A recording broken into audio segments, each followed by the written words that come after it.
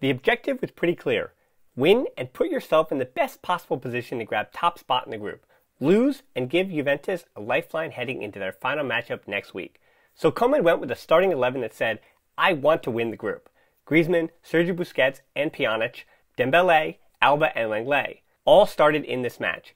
Trincao, or is it Trincao? I think I might actually try Trincao. Did the press conference prior to the match, so the firm expectation was that he would also start, which he did. So with what I would call probably the best starting 11 in terms of experience and overall quality that Koeman could have selected, Barcelona were clearly hungry and going for it early. The first real action in this game, as Barca were on the front foot, came on a desk cross to Braithwaite as Barca pinned the Hungarians back. Not sure if that happens with Sergio Roberto and whoever is playing the number 9. So if you have a right back that is willing to get forward and a number 9 whose sole job is to just cause havoc between the center backs and make runs to the near and far post, good things might happen. And good thing did happen, as soon after that, the first goal the match is scored. It was Dembélé to Alba to Griezmann. It came from sustained pressure from Barca, and it was good work from Dembélé and Alba to create some space up the flank. Poor defending though by Ferencváros, who had 3 men for those two, and no one followed Alba immediately up the line. Griezmann crashed and put it in the back of the net with the heel flick. For Griezmann, that's 5 goals in his last 7 matches, and 3rd straight game with a goal. A lot of people are pointing to that Jorge Valdano interview for Griezmann, that he seemed to have gotten this weight lifted off his chest. But for me, I think it's just finding form and finding the back of the net. And the team is also winning and not conceding goals. So everything is working all at the same time. And I don't really pinpoint that to having started with the interview and being something personal for Griezmann. It could just be in the bigger picture of things that Griezmann does have that weight lifted. Soon after the second goal was scored, Griezmann instead handed it off to Braithwaite because it was Alba to Dembélé to Braithwaite, once again working down the left side.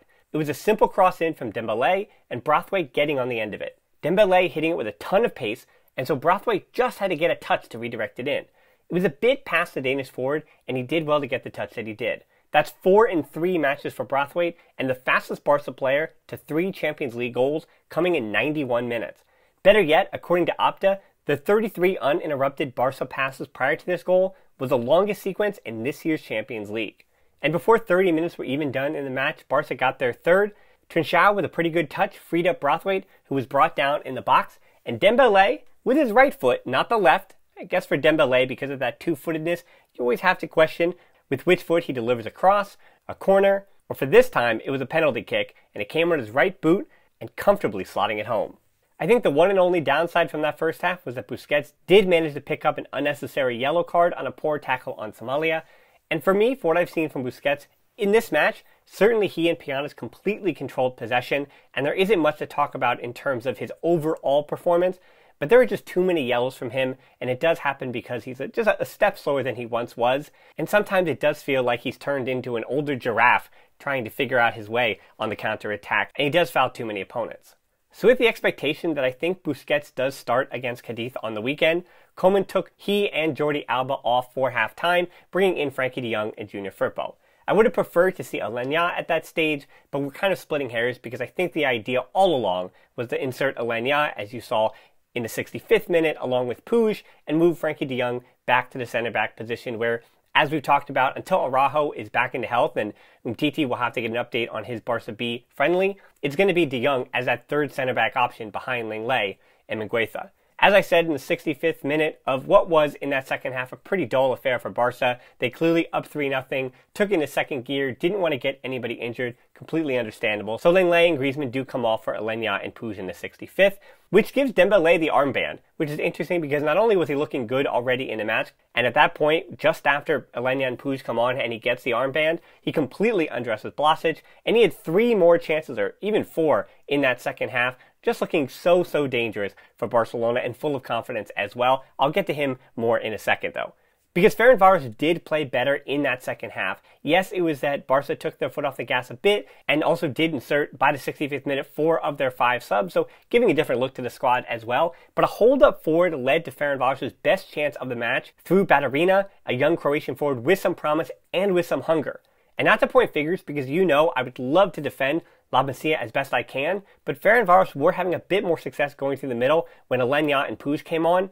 And again, that target striker in Baturina was giving Mingueza more trouble than we had seen in what has been a tremendous debut for Barcelona. 3 matches, 3 clean sheets, having started and played and barely getting a foot wrong. So Mingueza, tons of credit to him, but I'm interested to see what's going to happen moving forward. I would also like to note when Barcelona came on, Lenglet had gone off, and as we've seen so far against Osasuna and Dynamo Kiev, Lenglet is the one who really does have to have the responsibility of tracking and staying with the target number 9, and Mingueza is the one who comes to lean forward and basically reversing the roles with Piqué, where Piqué stays at home and Lenglet goes out to cut out counterattacks and takes chances with his legs. And with Piqué out, those roles are reversed with Mingueza, with Lenglet dealing with the physicality and a danger of a target man, with Mingueza being able to get forward and try to cut out those balls, which he's done a tremendous job doing. So as I said, it was quite interesting to see that once those roles were once again changed, and now it's Mingueza dealing with the target striker and De Jong as the one trying to cut things out on that left side, basically staying a little more at home with De Jong on the left and Mingueza on the right. And I almost want to write it off because it is a situation that I don't see, because he'll be pairing with Lenglet, I don't see Mingueza being in that situation very often. A few minutes after that, in the 74th minute, there was a miss from Trincão. Point blank range, has to put it in the back of the net, has to get his first Barca goal. So I think this is that time to talk about Dembélé and Trincão. I think as supporters, we always need to find the players, and we want to point out the players that need to do better. If Barca aren't getting bad results, it's because players are struggling, and so who are those players who could be giving more? In this game, Dembélé is almost free of criticism. Yes, he had that one error where he should have scored instead of passing off to Puig, but I actually like the idea that he wanted to give Puig the opportunity to get himself on the scoreline.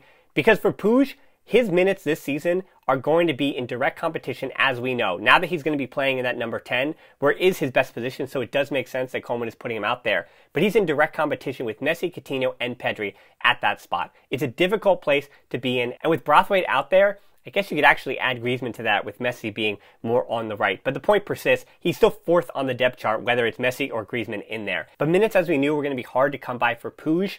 And if he's going to get those minutes, he's going to have to put the ball in the back of the net. It's completely understandable that Dembélé didn't have all of that going on in his head when he tried to pass to Puig for the open goal, but as I said, I don't put it as an indictment of Dembélé. He had a wonderful afternoon, and I'm glad to see that the criticism is drying up. As we knew, all he had to do was get healthy, and all that garbage about football brain that I'll continue to say, that you always see people out there that he has poor decision making, you see when he has a complete dominance physically, speed-wise, and all of those little intangibles over an opponent, what a Dembélé playing with confidence is.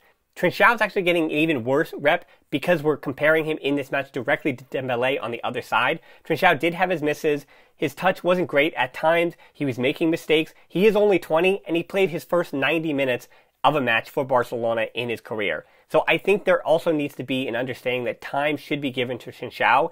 And the idea that he's going to immediately come in and hit the ground running shouldn't be expected of him. Now, when you're talking about the transfers like Coutinho, like Griezmann, even like an experienced player like Braithwaite, Trincão is still in the infancy of his career, still just 20, and we can't take the idea that just because Fati and Pedri look like they're seasoned professionals, that every young player is going to come in and operate right away. Trincão, I think, gets the appropriate minutes for where he is in his Barcelona journey, and obviously I'm not going to write him off already, and I'm also not going to say that, oh, the deal with his agent, with Jorge Mendes, that he completely fleeced Barcelona, forcing them to make that deal so he could do better on the Fati. I'm not subscribing to that conspiracy at all. I may have said it, but I give no credence at all. Shut it down on that conspiracy between Trincão, Mendes, Fati, and all that. Throw it out. That said, Trincão, while he hasn't put the ball in the back of the net yet, a lot of the things that he's doing wrong are teachable things, and that gives me a little bit of hope on the player. There have been people calling for Konrad de la Fuente coming in for Trincão. I even said that he probably should have started on the left. I actually didn't have Dembélé as one of the starters, but I understand why Koeman, as I said at the beginning of this, put Dembélé as a starter. That said, Konrad did get his second appearance for FC Barcelona and second in the Champions League, coming on in the 80th minute for Braithwaite, who once again has his 3rd straight tremendous performance.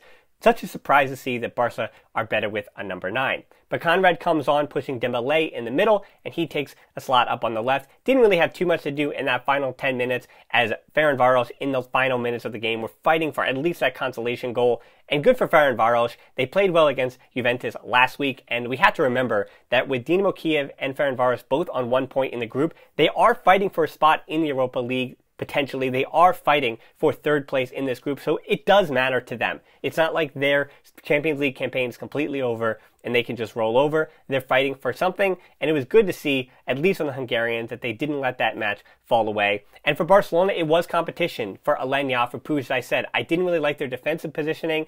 They could have done better there. But overall, I'm happy to see that Aleñá and Puig not only are getting minutes, but are offensively doing a few things. And it is helter-skelter, but I'd like to see that they're getting their minutes and earning their time.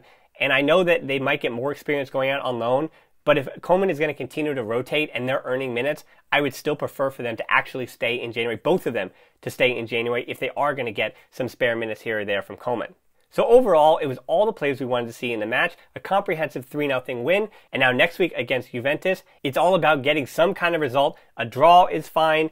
Even losing 1-0 is fine. It just can't be a defeat by more than 2 goals. So I'm interested to see what Koeman does, and if he continues to rest Messi, if he continues to maybe give Griezmann a rest and bring Coutinho back, we'll have to see what that looks like. But we'll definitely be here on the weekend to talk about where Barca need to continue to get results, and that is in La Liga. It's Cadiz on the weekend. So make sure you come back here, give us a like, subscribe, and hit that bell for notifications. And as always, until next time, Forza Barca.